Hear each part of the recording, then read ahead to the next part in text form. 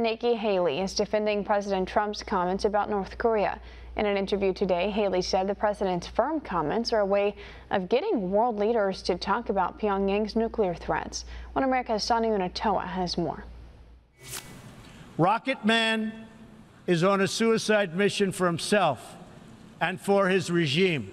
Those comments by President Trump about North Korea's Kim Jong-un are gaining international attention. Look, this is a way of getting people to talk about him, but every other international community now is referring to him as Rocket Man. In his first speech to the United Nations General Assembly, the president said the U.S. has been patient, but if it's forced to defend itself and its allies, it will have no choice but to destroy North Korea.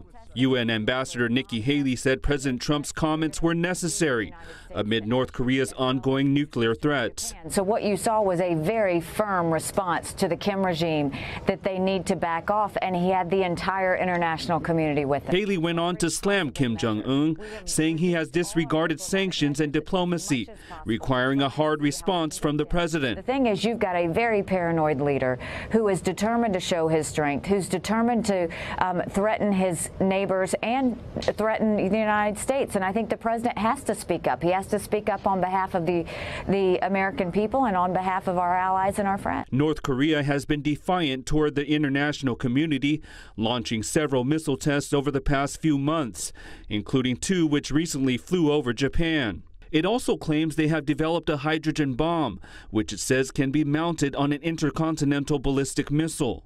President Trump has said all options are on the table and vows to increase pressure on Pyongyang. Sani Unutoa, One America News.